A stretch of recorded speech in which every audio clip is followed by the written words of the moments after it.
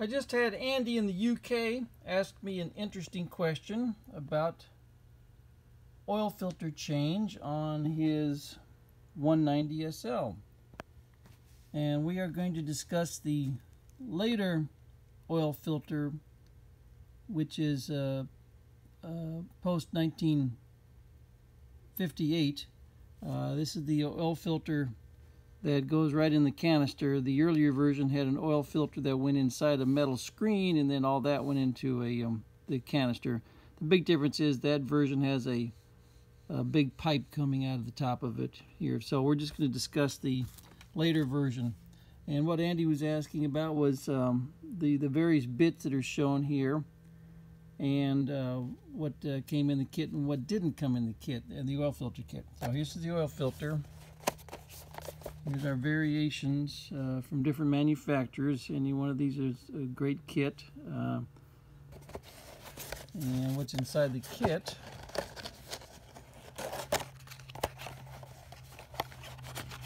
besides the oil filter, and no, it doesn't matter which end goes up, is your seal kit right here. And the confusing item is this copper washer right here. The small copper washer does not go on the 190 SL. That is a oil cooler seal for the drain plug on the oil cooler on 6-cylinder cars like 280 SLs, 280 SE, 280 SEL. This is for your oil pan drain plug, or the as Andy says, the sump drain plug.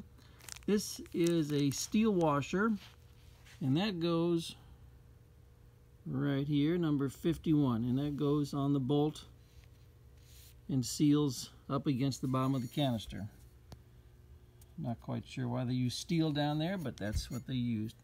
Obviously this O-ring here is the very large O-ring that goes in the canister and is represented with number 47.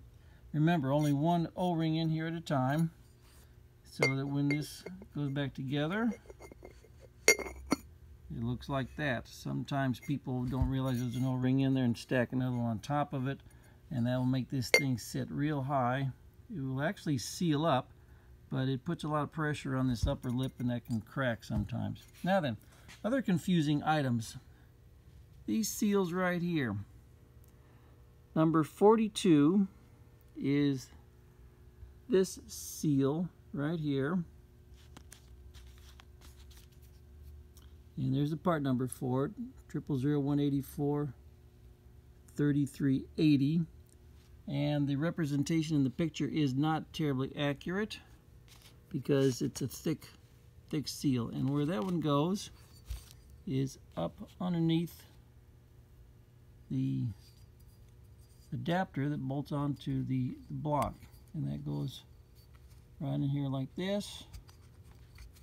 And of course your oil filter is going to dovetail onto it like that.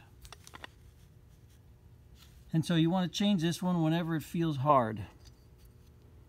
Just put your finger up on there, and if it isn't feeling squishy, then pry it off and replace it. But it does not come in the kit, so you have to order that from Mercedes, and that's why I gave you the part number. Now then, at the bottom is this part here, 000184-1780, represented by part number 44, and that goes down inside the canister. You can see it down inside here. And that's the part that goes down there. What I do is use a couple of screwdrivers, get on either side of the rubber. All right, this represents a metal cap right here, and then this right here is the rubber, and this rubber slips underneath that metal cap with this thin lip.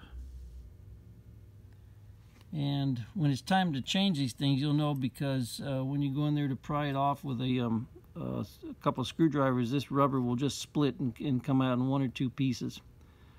And then you just take your new part, put it down inside there and use a couple of screwdrivers to kind of wedge it underneath this cap.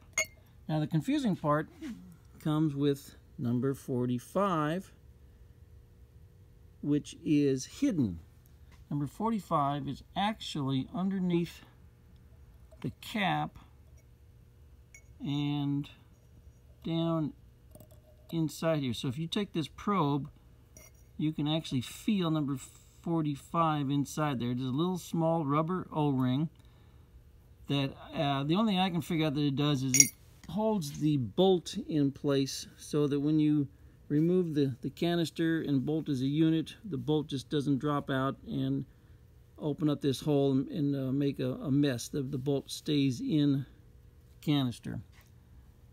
Other than that, I don't think it has any real great use, because any sealing between the bolt and the canister is handled by number 51, your steel washer. In order to replace the small O-ring, number 45, you've got to remove your rubber seal right here, 44, and then you've got to physically pry this metal cap up and off.